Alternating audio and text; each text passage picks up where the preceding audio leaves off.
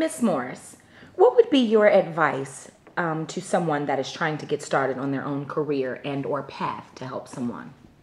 I think the first thing you should do is find a mentor, find a coach, and find an expert in the field that you want to start your business. I know that for a fact because opening up my first business cost me lots of money that I didn't have to spend because I tried to do it alone. There's nothing that is great that's done alone.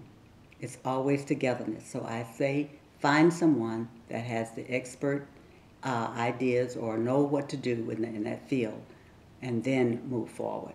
You need to be coachable and teachable when you get ready to step out so that you won't lose so much money. Makes a lot of sense.